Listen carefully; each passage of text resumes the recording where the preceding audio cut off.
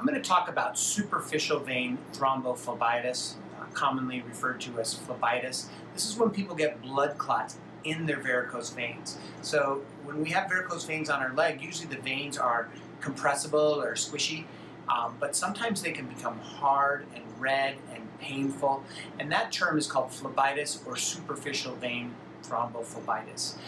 Some people think it's not that big a deal, and sometimes it comes and goes and it's not that big a deal, but it can be a serious medical problem.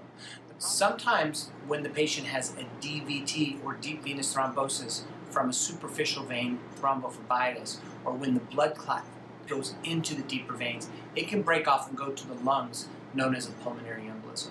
So whenever a patient has superficial vein phlebitis or thrombophlebitis, where the veins, the superficial veins, get clots in them, it's best to be seen by a doctor because we can perform an ultrasound, and with that ultrasound we can see exactly where those clots are. Now when it comes to treatment, we have a couple of things we do. First of all, everybody I advise use compression socks, because having that compression on those veins, that makes them feel better, and it might even help reduce some of the spread of that clot. Number two, sometimes we'll recommend a patient take an anticoagulant like Xarelto or Eliquis, and the idea is to stop that clotting process.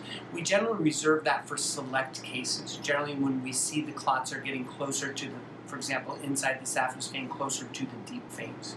And so when we hear about a patient of ours or somebody who we haven't seen yet that has blood clots in their superficial varicose veins, we generally like to bring them in, take a look, we do the ultrasound, and help them make a determination whether they should start a blood thinner. And then we follow them pretty closely for a couple of weeks to make sure that that's getting better.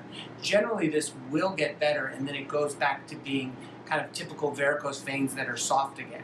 At that point, the question is, what do we do next? And for a lot of folks, that's kind of a wake-up call that maybe it's time to have their veins treated. And in that case, we can shift gears and go from sort of the acute treatment of the superficial blood clots to sort of treating their varicose veins. And that can be done with techniques such as the closure fast radiofrequency, sealing of the greater saphenous vein and the branch veins, VenaSeal, which is a medical grade adhesive that's sometimes used, and also sclerotherapy. So we always start with the acute treatment, get the patient through that, and then once that's completed, we'll talk to the patient about whether or not their varicose veins need to be treated as well.